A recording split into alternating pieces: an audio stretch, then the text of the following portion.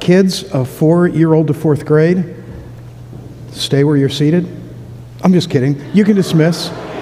Yeah, junior church. You were just too excited. No, wait. You don't have to go. Oh, nice job. At least fake it. You don't have to be that excited. Oh, isn't that sweet? I think I'm going to. See you guys. That is awesome. All right. They don't have to go. They can stay. We have fun in here. Not as much fun as they are having down there. It's very nice to see. If you have a Bible, you could turn to Joshua 10 is where we are. We just did a brief 3-week series on prayer. As we move forward, we want to move forward with prayer. In the first week, we spoke of, through all of our struggles of prayer, that we elevate the prayer of, help me to be a good, bold witness to Jesus through all of this. That's what Paul did. Then last week, and I'm still thinking a lot about last week, let's pray for those who can't pray for themselves, or pray for those that won't pray for themselves. And that could be some of our worst enemies. I mean, really against you. The professor or teacher who clearly has it out for you, and who knows why. That our prayer for them is one of protection, that God would enlighten their heart. Not that they would just be nice to you, but that they would be enlightened with the gospel. And then today is like a big prayer. Today is that we raise the level on what we pray for. Like, to understand, and here's the key, that when we understand who God is and we have a clear grasp on the greatness of God, it raises the level of our prayers. We pray bigger. We actually pray based on our view of God. Small view of God, small prayers. Big view of God, big prayers.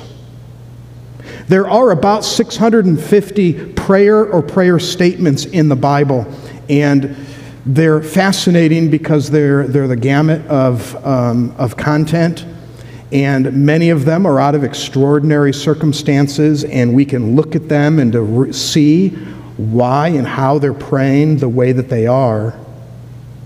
And I think a common theme is, when we understand that God really is limitless, our requests of Him will be different. It's not, this is asking a lot of you.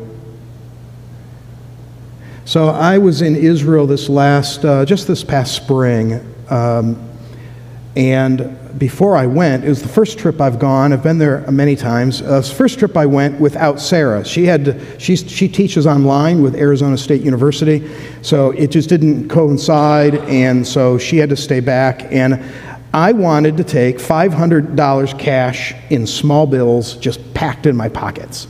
Just that every time I lift up, there's money. And it seemed like a lot, still does. And I thought the best way to get that past her, we were in the kitchen. Ross, he's 20, he's in the kitchen, and I said to him, but Sarah could hear me, I said, hey Ross, I'm going to the bank today, going to grab $1,500 in cash, take with me to Israel. Sarah about broke her neck looking over. She goes, what? And I said, what? No, I just need to make sure that I was overseeing a large group, 150 people, and so I had to oversee, and I wanted some cash. She goes, no, I said, actually, I'm just taking 500 out. And she goes, oh, that's fine. See the trickery there? 500 was sounding like a lot until we upped the ante to 1,500. I think we can do that when we look at the prayers in the Bible. We look at some of them, they are so huge. And we're like, this is, like, how did you think to ask for that? I know how. You have a really clear view on how spectacular God is. Outrageous. Can't quantify it. He's so big. And the more we immerse ourselves in growing in our knowledge and understanding of Him, our prayers increase with them. We'll see that in Joshua 10. And let me pray for us. Father, I'm asking if you would please enlighten our hearts on this passage and maybe affect our prayers today, Heavenly Father, as we look at a spectacular incident that you've recorded for us. In Jesus' name, amen. Joshua 10. I'm not sure that you can get a larger prayer request than this one. If you look at Joshua 10, middle of the story, verses 12 and 13, Joshua spoke to the Lord in the day when the Lord gave the Amorites over the sons of Israel, and he said in the sight of Israel, "Sun, stand still at Gibeon, and moon in the valley of Ajalon." And the sun stood still, and the moon stopped until the nation took vengeance on their enemies. This is what was going on. This is right after Jericho. This was after which is kind of where they are right now, in that same area. It's just east of Jerusalem, along the Jordan River is where Jericho is, and it's just above that. 20 miles is all they had to go. They had to go 20 miles as an army, but as they were going, they were getting word that 5 kings and kingdoms were going to meet them there. Now back then, Israel wasn't like one kingdom. When it says going to go get the Canaanites, every city was its own kingdom. Jericho was its own kingdom. And so 5 major cities and those kings, who didn't always get along, all came together and they were going to meet up. Not only was it a 20-mile hike, it was uphill. If you're in the Jordan, you're going up. It's higher than Jerusalem, or as high, and then down in. It's 3,300 elevation change. Well, Joshua is just simply doing the math.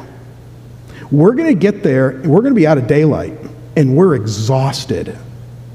What do I do? How in the world did he think this was an idea? I didn't know this would be an option.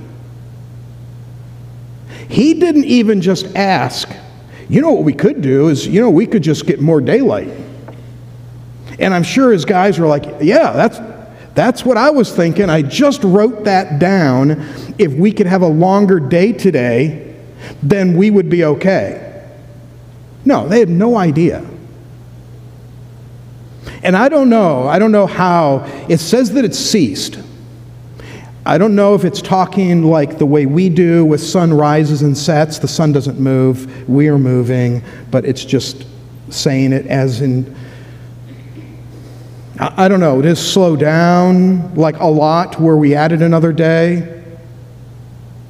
I was going to title this today, Prayer 48/7.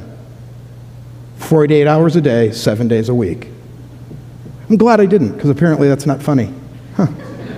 Yeah, let me make a note to never call it that, because that wasn't even, no reaction on the 48/7. Bad idea. Stick to notes. Okay. I don't know how that transpired, and obviously if you're going to stop the sun, there's tidal waves, because I've seen Bruce Almighty, as maybe you have too, if you move the moon. So I get all of that, and obviously God took care of all of that. But my favorite part of this verse is the end of 12 when it says, "And he said in the sight of Israel, sun stand still." He went public on this. This wasn't quietly praying, God, if, hey, between me and you, buds, if you can stop the sun. And then God go, that's a horrible idea. Okay, no, I thought maybe it was plan B. In the sight of Israel, he went in front of everybody and said, "Sun, stand still. We need more time here." And it did. This is outrageous. There are, just so that we know, there are legends in people groups about this type of a thing. It's a fascinating study academically. It's not verified. You can go on Snopes. It's not verified that they found the missing day, or it's not that extreme. Same as the flood. In northern Arizona, there's a wonderful tribe of people called the Hopi Indians. They're kind of with the, geographically alongside of the Navajo. And the Hopis have a legend in their history of a flood. As you may know, there are hundreds of those kinds of legends. Isn't that fascinating? Well, of course. I mean, it was a big deal. So was this. Because it didn't just stop there, it stopped everywhere. So there you are, a long ways away in a people group that has nothing to do with Israel, and that day is a little extra long. And you're like, this is weird. Other side of the earth, that was a long night's sleep. How did that happen? Well, it was enough that there are stories and legends of this actually taking place. I don't know. It makes me wonder, why are we not seeing more happen with the gospel of Christ in this world? I bet you we could answer that. Well, God's not ready. It's His timing. Okay, yeah, we could blame Him for a while. That's I get it. Fair game, sovereignty. I understand those things. However, how many of us are praying fervently to the Lord that the dictator of North Korea comes to know Jesus? That's pretty big. No, actually, it's not any different than having somebody of your neighbor come to know Christ. Would that be a game changer? Not sat and prayed a prayer. I'm talking about in-heart conversion. That's a game changer. That's pretty big. It's not big. That's not big. God would say, oh yeah, let me just run through. I have X number of prayers offered to me on a daily basis. I'll show you this graph. And that prayer, very, very seldom. And geographic, South Korea, they pray it. But that's funny. No, a lot of their prayers are vindictive against Him. How big is our God? How big is He? What is He capable of doing? Now, I'm not sure that today stopping the sun is going to accomplish, a whole lot. I mean, we could have used it last week with the softball. We could have had more sunshine, and we could have played softball. Was that last week or 2 weeks ago? 2 weeks ago? Really?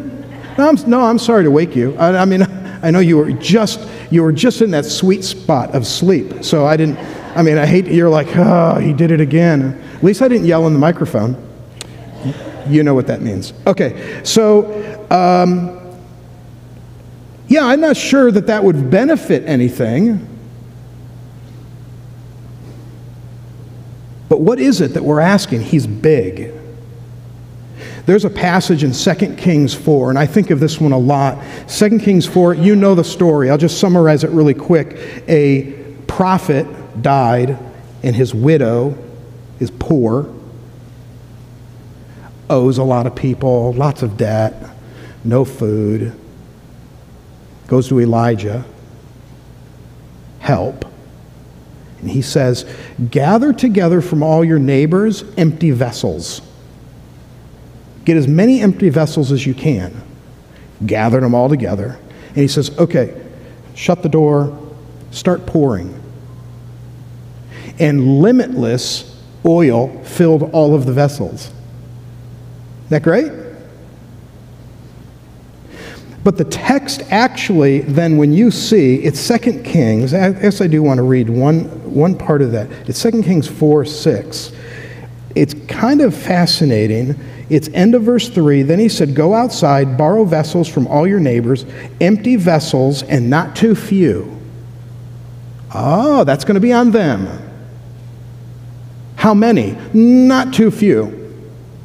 Okay. So they did it in verse 6. Bring me another vessel. Filled it. Bring me another vessel. There aren't any more. And the oil stopped. What does that tell us? It is crystal clear. Her vision of how many empty vessels was the limit of what she was going to get. It said it twice. Don't bring too few. That's on you. You get as many vessels as you want. Go collect them. And I will fill every one of them. That's what he turned out doing. What would have happened if there were 10 more vessels? According to this text, I'm going to go out and just pure text, they would have all been filled. The blessings of God, answers to prayer of God, are limited by us, not by Him. And you say, oh, now we're getting a prosperity theology. No, I'm talking just prayer. Yeah, I'm just saying values in prayer. And this was actually oil. This was her livelihood. She then went and sold oil and paid off a lot of her debt, or all of her debt. What did she do with the extra? Banked it. And so I'm thinking of that text, and it's so good for us. Then I see the extension of what Joshua did, and I'm like, how did you... That is just a crazy... Why don't you have prayed that I wish all 5 kings show up and they're all drunk? That would have been pretty good. That would have worked. That could have been hilarious, actually. I pray that the 5 kings get lost. I pray that they all turn on each other. That's happened before. And that they kill each other and we can just sleep because we are exhausted. A pretty good idea. I could think of a lot of ways that aren't quite so extravagant as, in front of everybody, sun, stand still, moon, don't move. And then it happened. There's a wonderful little book. An author that I really enjoy is J.B. Phillips. Are you familiar with the J.B. Phillips Bible translation? It's a wonderful little, probably 70s, no, 60s. It was C.S. Lewis was the one who told him. He got a copy of like some of J.B. Phillips's translation. And C.S. Lewis said, that is some of the best translation I've ever seen. Keep going, keep going. So it's the J.B. Phillips translation. J.B. Phillips suffered with depression his whole life. In fact, right about the time of his death was when his wife published, it might have been after death, a book called The Wounded Healer. That's where that phrase came from. Henry Nouwen has a book called The Wounded Healer. J.B. Phillips, it was the fact that this guy did so much good, but he was so broken mentally. How did he pull this off? Setting up for the title of this one fantastic book of his, written in 1952, called Your God is Too Small. It was pretty good insight. He saw everything going on in the church, and you're going, you know what, I think I know one of the problems here. Oh yeah, we're not walking with the Lord, we're not praying enough, we're not... He goes, yeah, okay, yeah, probably true, all that. No, your God is way too small. You have a mental picture of God that is very limited. And then he goes through types of allegorical things, like when we say Father. Well, yes, God is our Heavenly Father, but by tagging Father on, you have also, it's an aspect of God. It isn't, so it's limited. He's a shepherd, good shepherd. Yep, he is. He is all of that. That's a good example. The Bible uses it. It's a window into who God is. But you want to see who God is? You're going to cover your face and you're going to, I do not deserve to be here. Remember Isaiah 6? Holy, holy, holy is the Lord God Almighty, and the place shakes. That's him. C.S. Lewis, in his book, The Chronicles of Narnia, speaks of the lion. And the lion is the Jesus character in the book. And I think it was Lucy who was like, look, he's so great. And the line, and I don't recall the character that said it, it was like, whoa, he's not a tame lion. That's the line. Oh, he's not a tame lion. Don't box him in to think, oh, he just walks with me and talks with me. Oh, he does, but he's also King of Kings and Lord of Lords. Be careful. Walk carefully. Ecclesiastes, guard your steps when you go to the house of God. Don't go offer sacrifice of fools. There's this balance. Oh, he is loving. He is father figure. But I'll tell you that he has a demanding presence. He does not like sin at all. And when it's in you and me, he will remove it.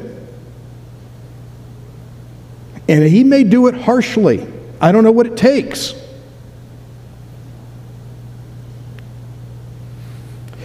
I would think that if the church won the lottery, that would be a good thing. Maybe not. Your family member that's in jail, I would love for that family member to be out of jail. I really would. And it's in a lot of our families, so this isn't just out there, it's us. And so we pray, God, you're amazing, you're great. Can you shake the foundations of the prison and set them free?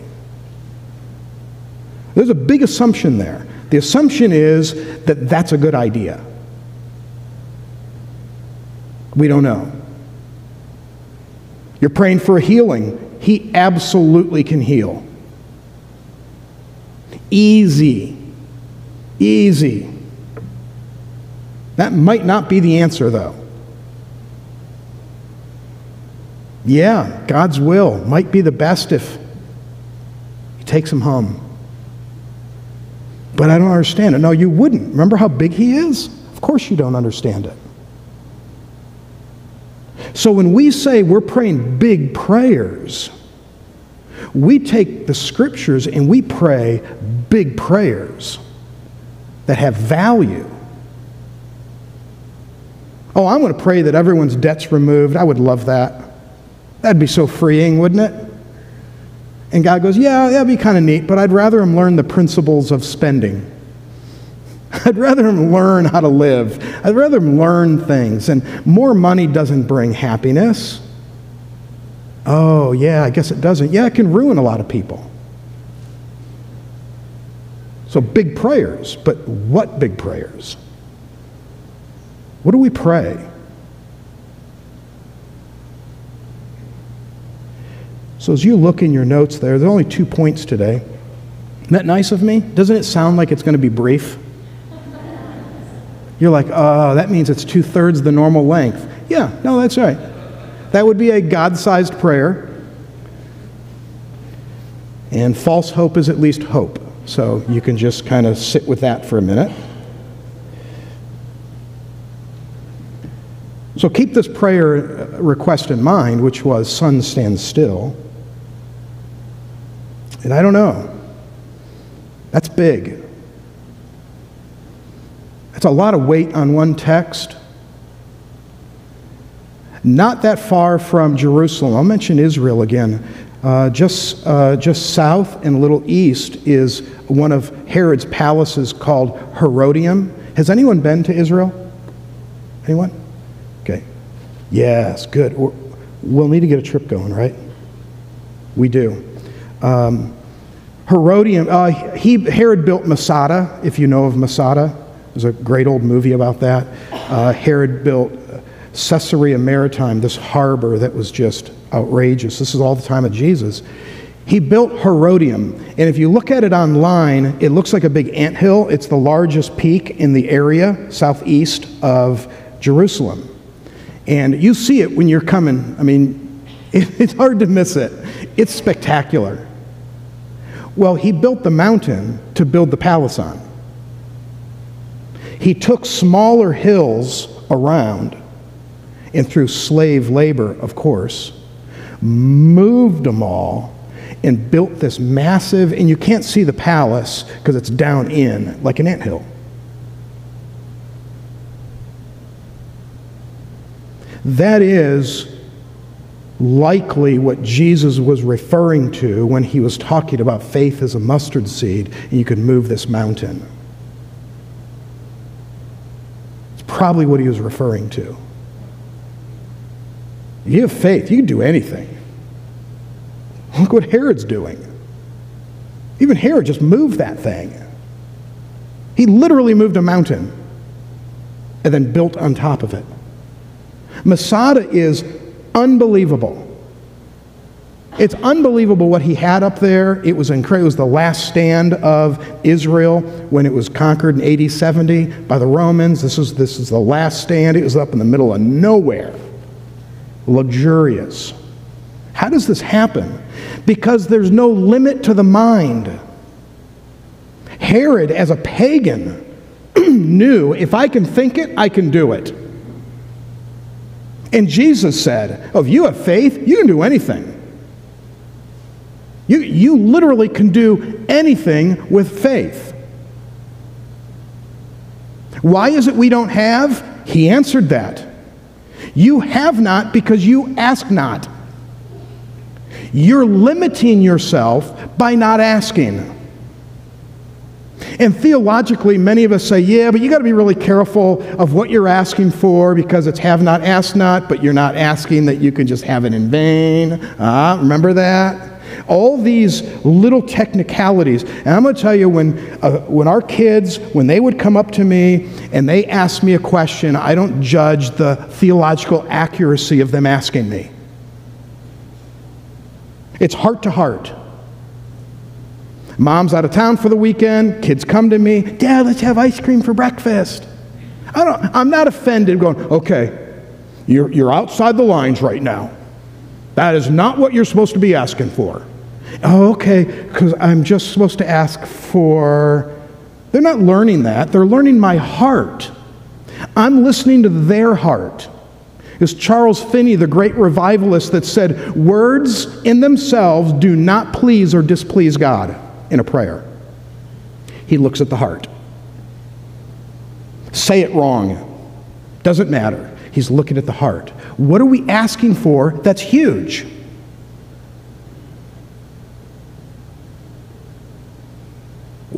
What is there that we as a church, what do we want to accomplish in this community? Because we're limited by one thing, ourselves. He can do anything. He has big plans. Yeah, but you don't want to just grow for the sake of growing.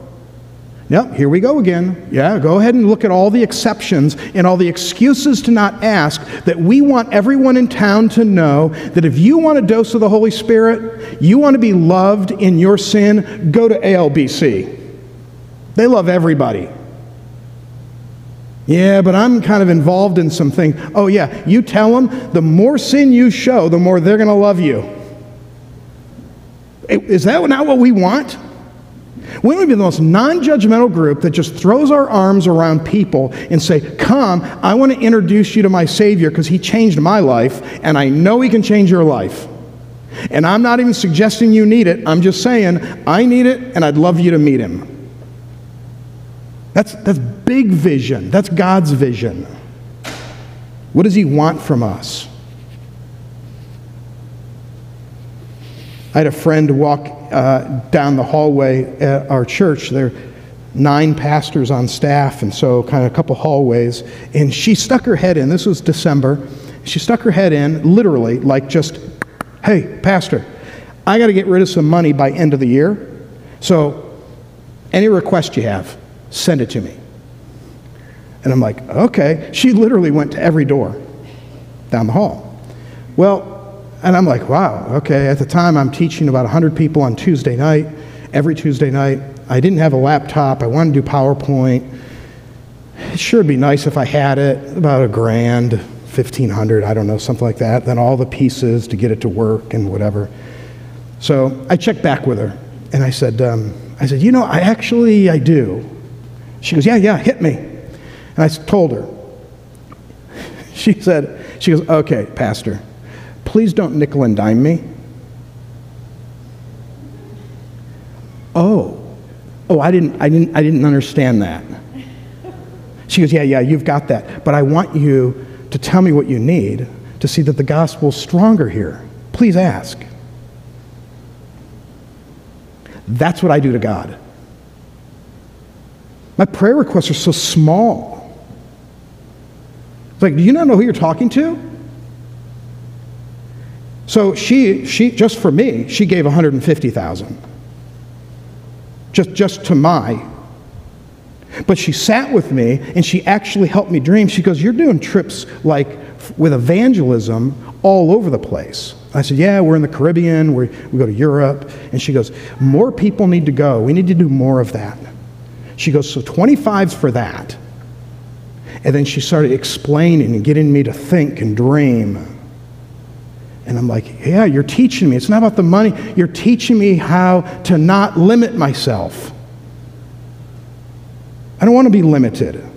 Why would we live that way with our family? Why would we live this way when we have a God who loves us, a God who is unlimited? Why not ask?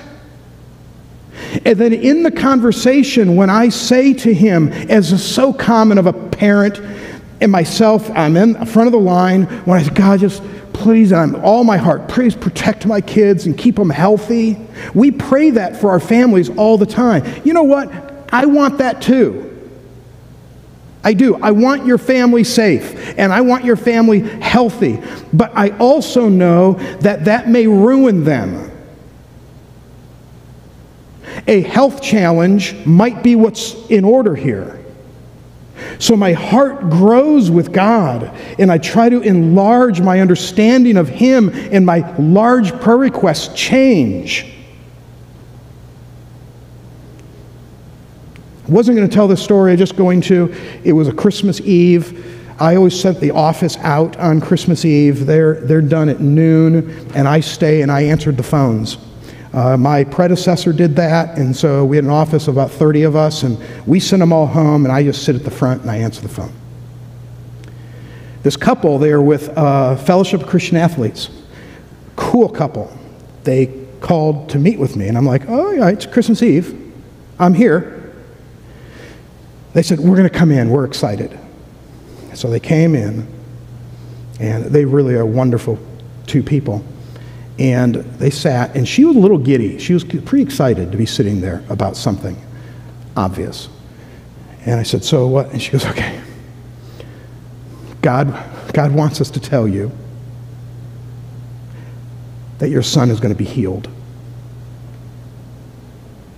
Our son was just at the time going through his blindness, and it was setting in, and it was difficult for everybody and more for him. But the progression of the disease was long enough, started when he was 7. At this point now, he's 12.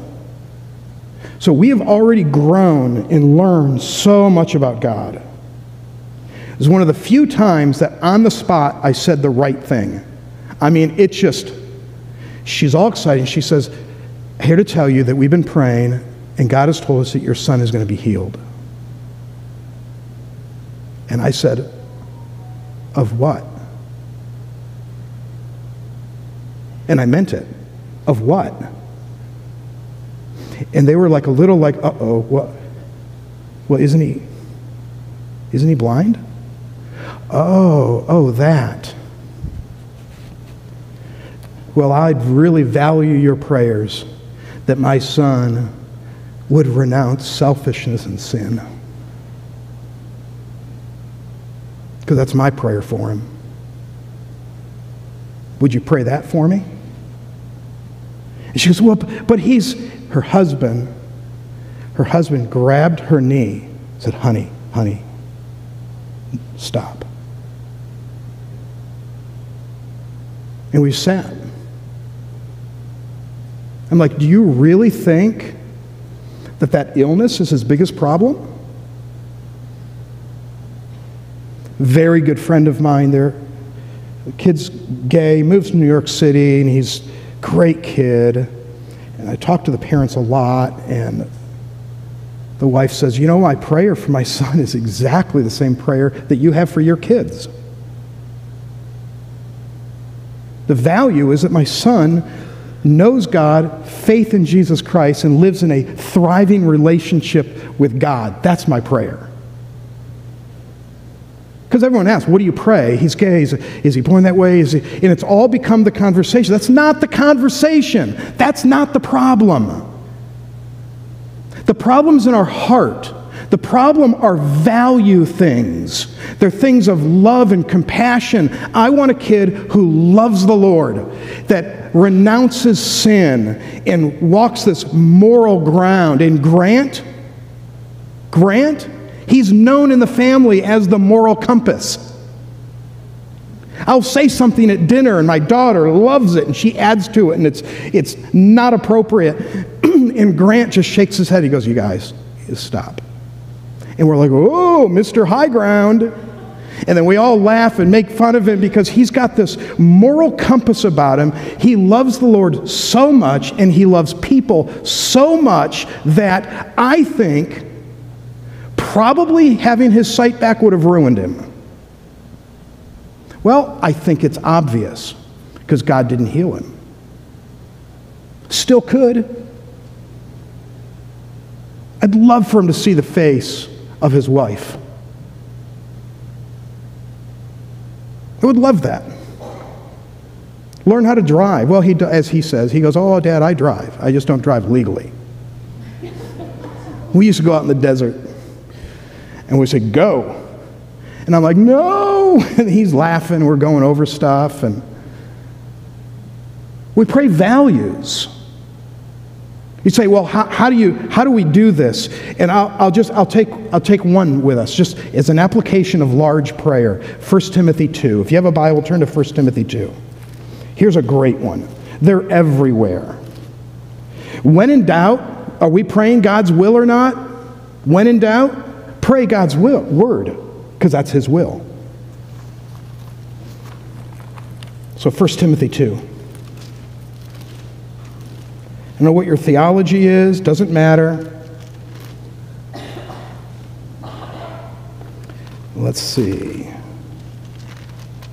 1 Timothy 2, first of all, then I urge that supplications, prayer, intercessions, thanksgiving be made for all people, for kings and all those in high positions, that we may live a peaceful and quiet life in godliness, dignified in every way. Here it is. This is good and is pleasing in the sight of God our Savior, who desires all people to be saved and come to the knowledge of the truth. That's what we want. God, I want this family member to know you. I want this neighbor, this guy that works in my car. I want my hairdresser. I want them to know you. God, I'm claiming that this is, you said. How about that for boldness? You said it's your will that all would be saved. God, I'm begging you. I'm begging that they would come to know you and they would walk with you. No, it's pleading. Your grandkids, I want your grandkids safe. I would love it if your grandkids never come home from school and get beat up after school. I would love that. That would be really nice. I have no idea, though. I don't know what God's will is for the health of your grandchild. I don't know why he moves people out of a home. Why does he allow houses to be split up or people to be taken away? I don't understand any of those things. I never will, and yet I will always look to him and say, you are huge. You are so big. You are so wise. You are so in control. Nothing surprises you. I hate that this happened, but I trust you. I trust you. I'm mad about it. but I trust you. And he goes, come here. I'd be mad too. And you're right, trust me.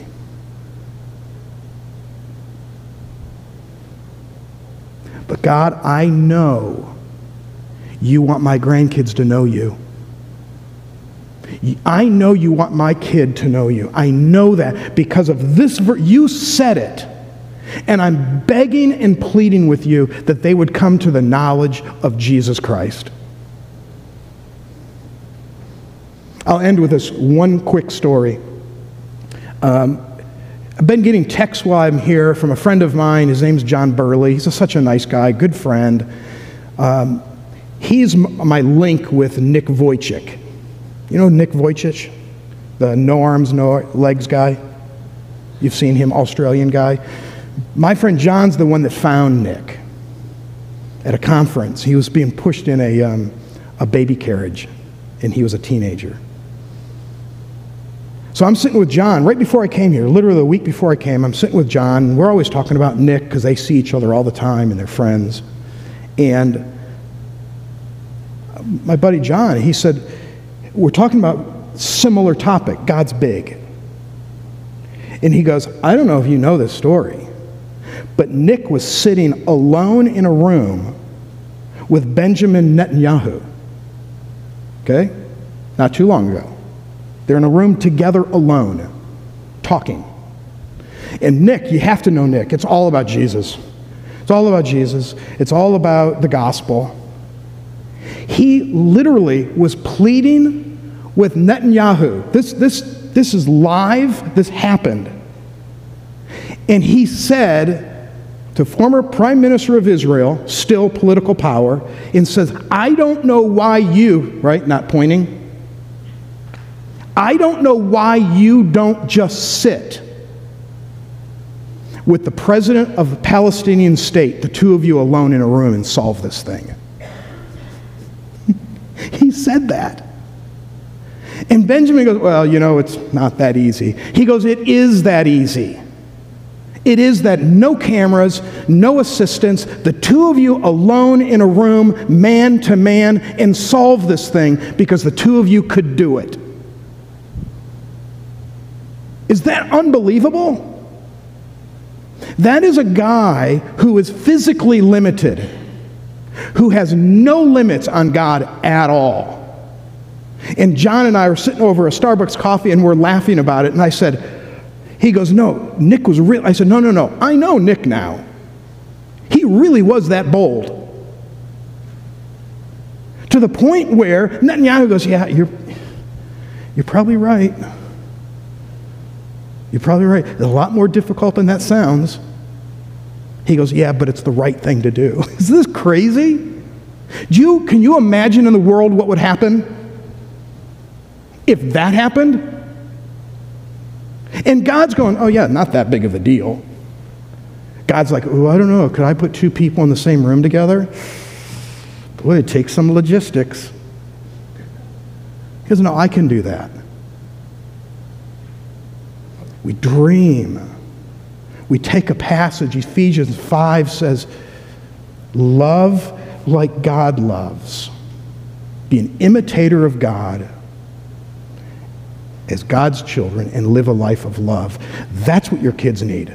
They need a grandparent and a parent and an uncle and a brother that is every day saying, God, I pray that my kids or my brother would love people. Make them a lover of you and a lover of people. It's your scriptures. It's your desire, and I'm praying this in the life of my kid. And whether he's in jail, driving a truck as a custodian or a huge office, it means nothing. It means nothing. I want this in his life. Who's praying for one another this way? Praying for this community. This community is in desperate need of Jesus Christ, and it's us to step up and go, I pray that you start with city council, and you go to the mayor and work your way through, and I'm begging with you, God. You said it's your will that all would be saved, and I'm claiming that for this town. And use us any way you want. Have us implode, whatever you want. You want us off the map and use somebody else? It doesn't matter. I just want this to happen. Do what you want through us. I don't want us to change our prayers. Keep praying for the health of your kids. Yeah. I don't know what the answer is going to be. But I'm asking, though, that we would consider enlarging our prayers. God can use us as a body, you as a person. He already has. But how about bigger? How about more? How about limitless? Because God has the ability to do that. We're just not asking. Would you pray with me right now?